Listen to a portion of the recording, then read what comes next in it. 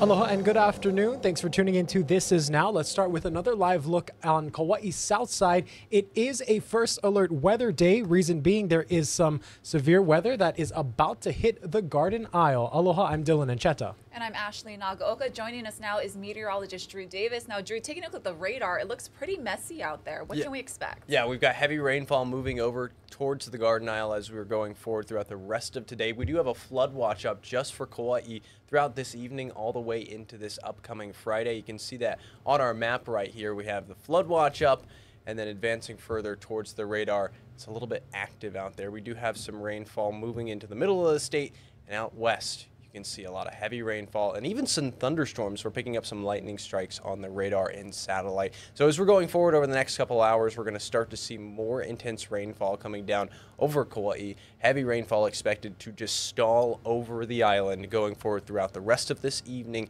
And this band of moisture is going to be impacting the state throughout the weekend, and it's going to be slowly moving eastward by the time we get to this upcoming Saturday and Sunday. So you can see moving closer, not much over Oahu or parts of Maui County, relatively quiet out there. Some upper level moisture getting picked up on the radar and satellite as well. Our focus going forward throughout the rest of today is the island of Kauai. Taking a look at the Pacific weather pattern, we've got this high pressure system weakening, giving us these southeasterly winds that we've been tracking. And the reason we're seeing all this heavy rainfall is because of a low pressure system developing off to our northwest and a very weak cold front picking up a lot of moisture in the atmosphere. So heavy rains expected for Kauai. We've got flood watches up, and of course, like we're seeing on the radar right now, thunderstorms are possible throughout this evening and all the way into tomorrow morning as well. The main thing that we're tracking going into this weekend, the models disagree on how far east the rain is going to move. So we'll see this band of moisture advance further eastward throughout Saturday and Sunday, a little bit of a drop off in the rainfall going into Saturday, but you see it kind of just stalls around Kauai throughout Saturday evening. Not as much rainfall for the rest of the state, but by the time we get to this upcoming Sunday, it starts to move further eastward. And we're going to continue tracking this system around the clock. Make sure to download the Hawaii News Now First Alert Weather app. We're going to be putting a lot of good information on it throughout the rest of this afternoon and evening. Drew Davis, thank you so much for that forecast. All right, now to other news. O.J. Simpson, the legendary football player made infamous during a sensational murder trial, died Wednesday at the age of 76. Now, in a statement on his social media accounts, his family said he succumbed to his battle with cancer. Bradley Blackburn looks back at his life.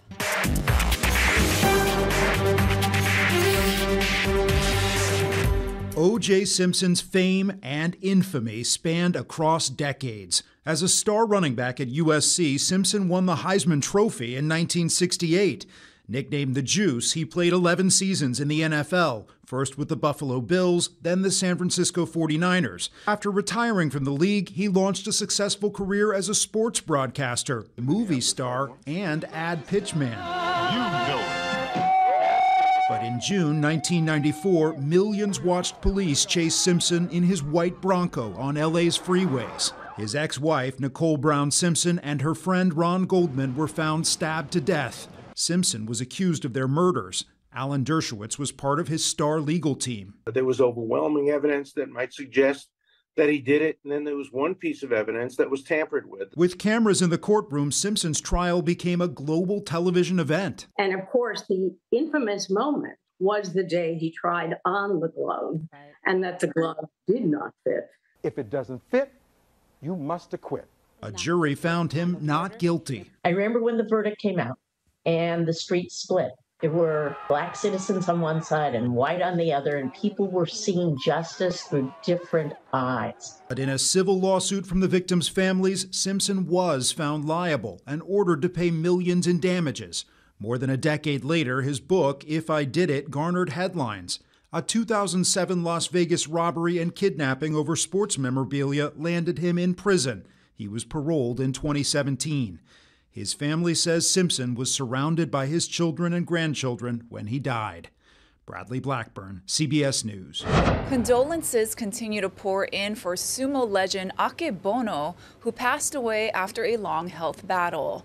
At 6'8" and nearly 500 pounds, Waimanalo native Chad Rowan was larger than life in Hawaii and Japan. Jolani Martinez has more. People have been leaving flowers and leis at this life-size statue of Akebono on Royal Hawaiian Avenue in Waikiki. We spoke with those who knew the sumo grand champion on and off the doyo. Chad Rowan left his hometown of Waimanalo at age 18, eager to adapt to the new sport in Tokyo. Well, people used to tell me how tough it was, how hard it was going to be. When I first got here, I realized what the people told me is actually 10 times harder what they did tell me. 5 years later, he earns the name Akebono and was the first non-Japanese wrestler to become Yokozuna, the sport's highest honor. He would go on to win 11 titles with more than 560 match victories.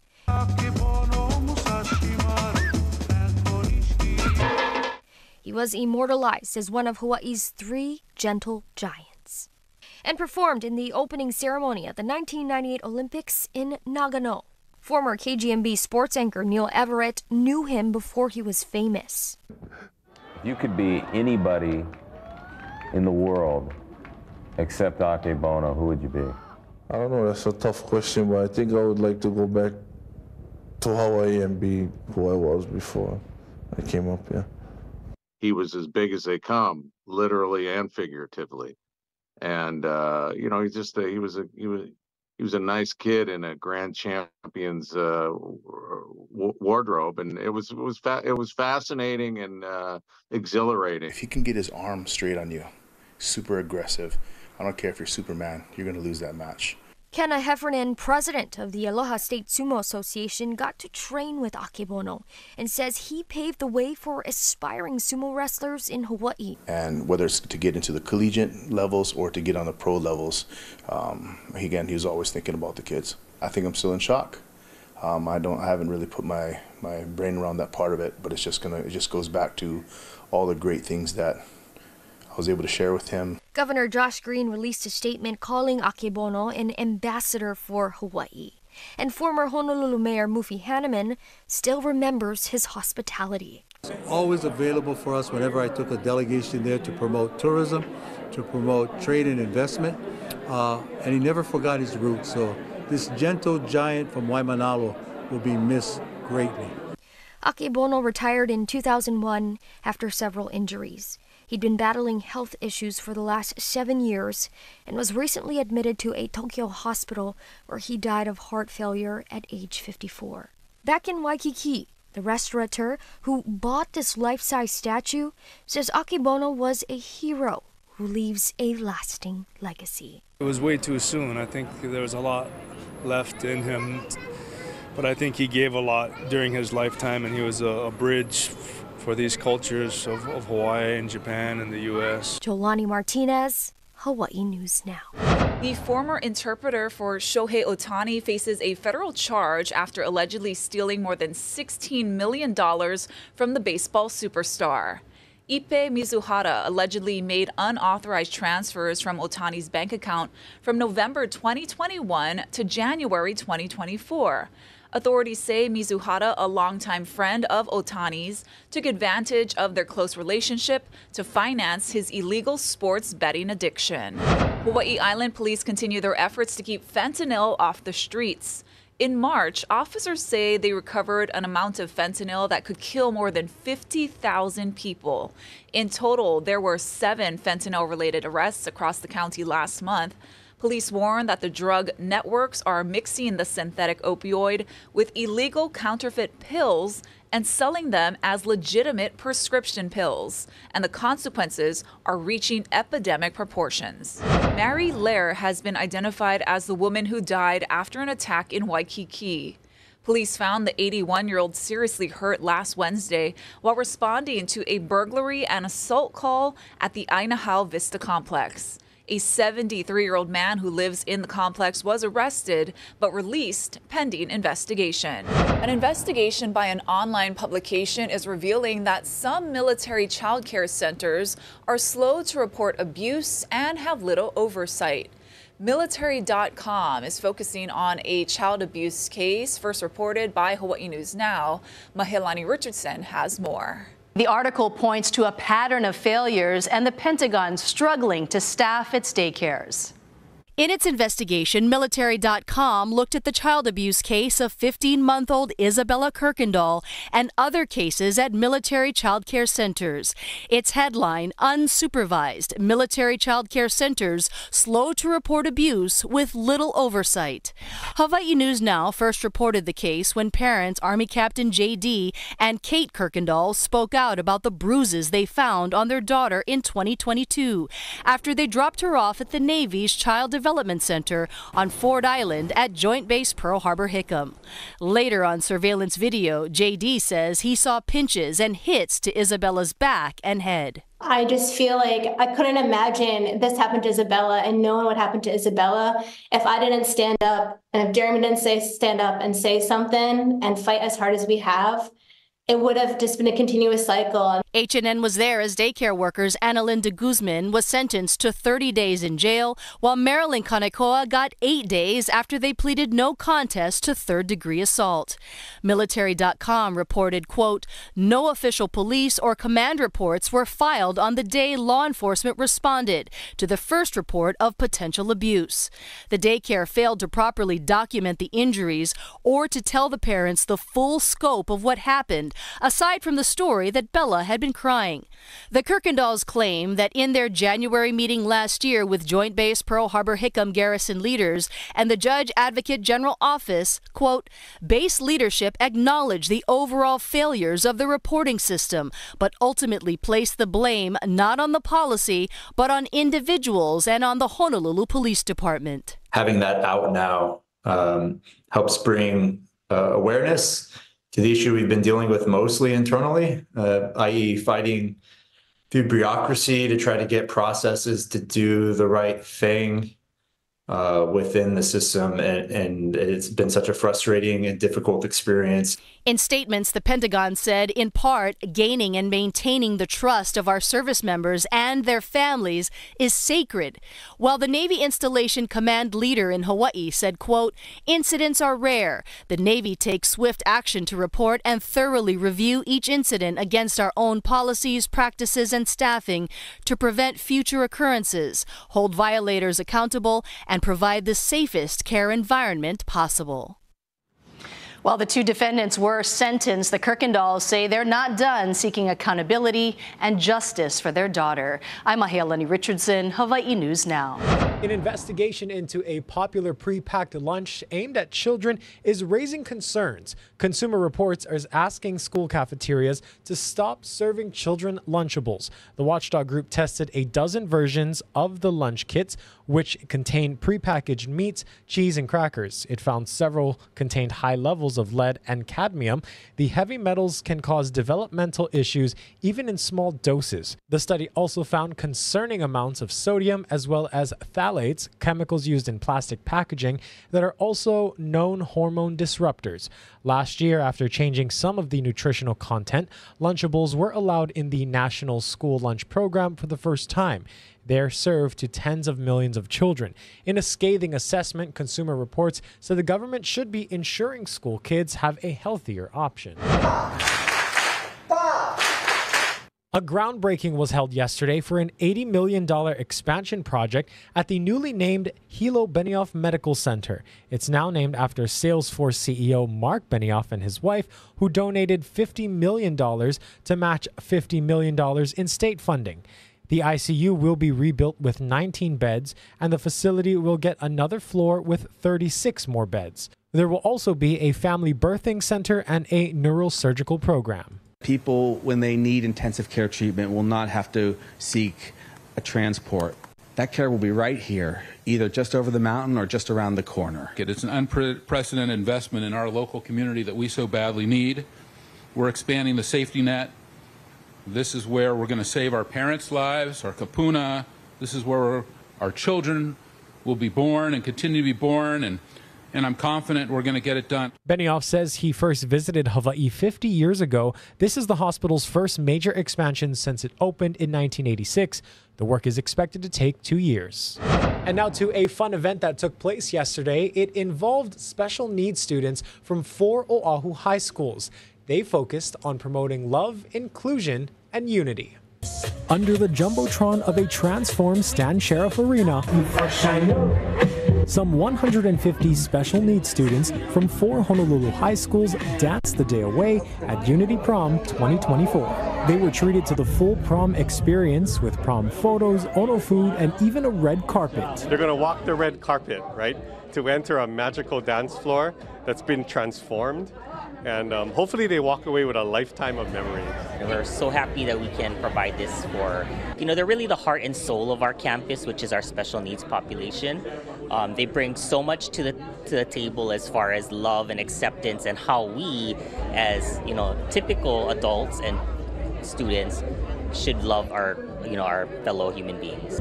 What started in the cafeteria of Kaimuki High School 7 years ago has grown and includes partners like the Ho'ea Foundation and even UH Athletic. Rainbow Wahine volleyball coach Robin Amos Santos has a child with special needs and sees immense value in events like this. I think it's a good thing for just the UH athletes to see. There's other things out there besides just them and like playing football, and other people they have a hard time, and just being here, like I said, for 5-10 minutes and just brightening up, it's just having that one spark for these kids in their one day that they can celebrate.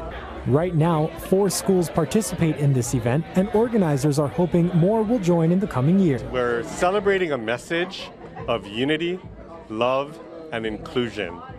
And I think when you start with those 3 words, that's magic at that point. Dylan Ancheta, Hawaii News Now. A wonderful event indeed. Let's take you live outside one more time. It is a first alert weather day for the island of Kauai as heavy rains are set to move in. Stay with us. We'll have more news after this short break.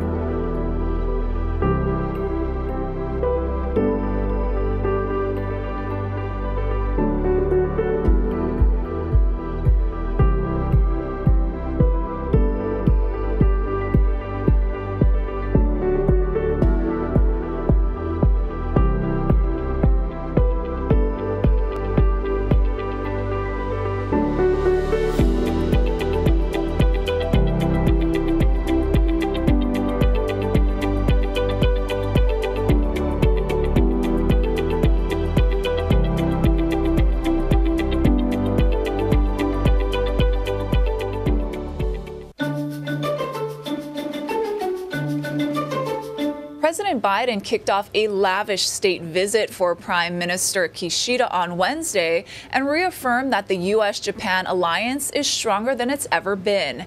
Christy Lou Stout reports. The leaders of the U.S. and Japan are hailing a new era of strategic cooperation that sends a clear message to China. U.S. President Joe Biden hosted Japan's Prime Minister Fumio Kishida for a state visit, an honor to underscore Japan's importance with a focus on the Indo-Pacific region. They announced a range of moves to enhance military, economic, and technological cooperation. This was the 5th official state visit of the Biden White House and the 4th dedicated to a key Indo-Pacific ally. Japan has been at the center of Biden's alliance building in the Indo-Pacific. Kishida has pledged to increase defense spending by 2% of GDP by 2037 and has acquired American Tomahawk missiles. He's also provided ongoing support to Ukraine. And on Wednesday, the two leaders announced measures to further deepen the U.S.-Japan alliance. New steps were announced on trade and economic ties, diplomacy, climate change, space exploration. In fact, a Japanese astronaut will be the first non-American to travel with NASA to the moon. Critical technologies like AI. Officials say that there will be a joint AI research initiative between Carnegie Mellon and Keio University, and defense. Defense, a key takeaway here. In fact, around 70 agreements on defense cooperation were made, including moves to upgrade military command structures to boost coordination. On the back of recent maritime aggression, the U.S. and its allies, including Japan, see China as a growing threat in the region. Here's the Japanese Prime Minister. We reaffirmed the importance of realizing a free and open Indo-Pacific based on the rules of law and concurred to maintain close collaboration through various opportunities, including the Japan-U.S.-Philippines Summit, which is planned for Thursday. On Thursday in the U.S., Biden will also host the first ever Leaders Summit between the U.S., Japan, and the Philippines. It's part of Biden's wider strategy to draw Asian allies closer together and offset China's growing might. Christy Lou Stout, CNN, Hong Kong. Measles cases are on the rise, and that could result in a change of its classification. The CDC says there's been more than 100 cases of measles in the U.S. since January. According to a report Thursday, officials say if there's a major spread, measles could lose its elimination status. In the year 2000, measles was officially eliminated, which means there have been no outbreaks for at least a 12-month period. However, from 2020 through March of this year, more than 300 cases were confirmed in the U.S. Numerous outbreaks came from under-vaccinated areas in some New York City communities. Measles is very contagious, and a vaccine is encouraged by the CDC to prevent the spread. Measles can be fatal, especially for children, but lesser symptoms include fever, cough, and rashes. Now to a story out of Kansas where customers of a bakery are being asked to chew with caution after the baker fears that she lost something valuable in the dough of some cookies. Alan Soff has more on her pleas to customers. I look down at my hand and the center diamond is gone. Workers at Sis Sweets in Leavenworth put on and take off more than 119,000 rubber gloves every year, but never had this happen. Banging the bowls and the pans. A wedding ring from nearly 4 decades ago, chosen by her husband, now missing the main headpiece diamond. We kind of went back to the kitchen and looked around. But the huge diamond was gone. I was crying, and all he could say is, "You still have me." So that made it all better. Sis says somewhere between rolling dough and making cookies on Friday, the center diamond dropped into the dough. It's 36 years on this hand. She says they've narrowed the search to either chocolate chip, sugar, or peanut butter cookies, and they put out a plea to their customers. Use caution before biting into one. Mainly because I didn't want anybody to break a tooth. Sis says she hopes to find the diamond, but she acknowledges if she doesn't, she'll just have to replace it because she says the ring is far too valuable to her to take off her finger. I cried. I cried a lot. But 4 days later, no luck. So while Sis Sweets continues to pump out the pastries, they're still holding out hope the missing diamond will show up. And she says, who knows, there might be a ton of free cookies for anyone that finds it. But I would definitely make it worth your while bringing it back.